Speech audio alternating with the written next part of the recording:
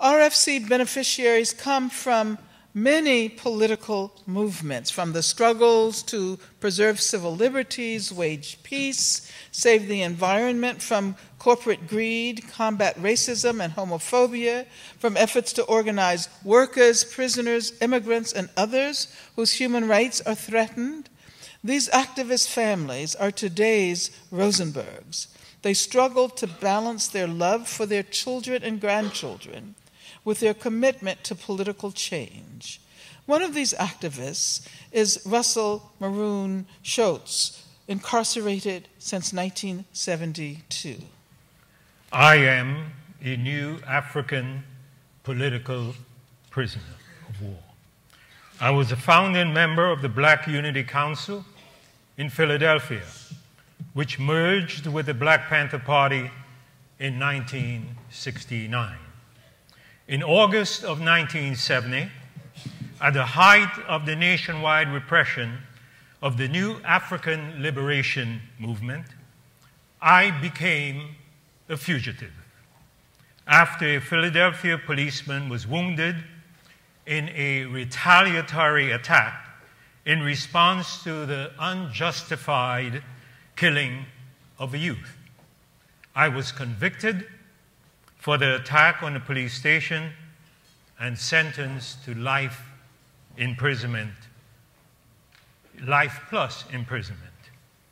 In prison, I had the good fortune to listen to the legacy tapes created by the Journal of African Civilizations. These tapes are dedicated to a revision of the role of the African in the world's greatest civilizations and to the contribution of Africa to the achievement of man in the arts and sciences. It emphasizes what blacks have been given to the world, not what they have lost. I want to make this knowledge available to my grandchildren, so I'm asking for a grant to buy sets of these tapes for their use. I will take on the responsibility of coaching these children through digesting the material on the tapes. I am Russell's son, and I carry his name. My dad used those tapes to teach and connect with his grandchildren through letters, phone calls, and prison visits. My daughter loves the tapes, and my father is in awe of my little girl. He kicks us all out of the visiting room so that he and his little prodigy can talk ideologies, politics, and of course fashion and things like that. Those tapes went a long way and bridged a lot of gaps. I am Russell's daughter. My father has been in the Pennsylvania prison system for 40 years. I feel like I grew up in prison. I remember being 8 years old and visiting him there. I thought he lived well.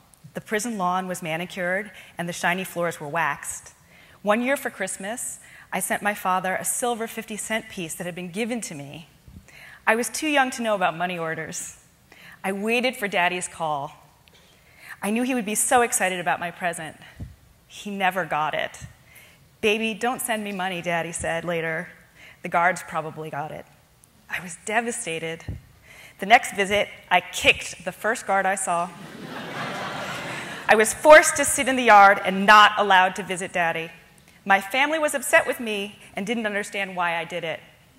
That was the day I knew Daddy wasn't in a nice place. Over the years, the children in our family have received RFC grants for the Legacies tapes, for prison visits, and for activities like tutoring and community theater. I'm older now, and my father's almost 70. I'm worried about him. He's been in prison 40 years, solitary confinement for 30. Mentally, I'm right there with him in that cell, eating the horrible food, sleeping on the cot, taking cold showers, sitting on the hard metal stool, writing to the outside world seeking support to end the daily torture of solitary confinement.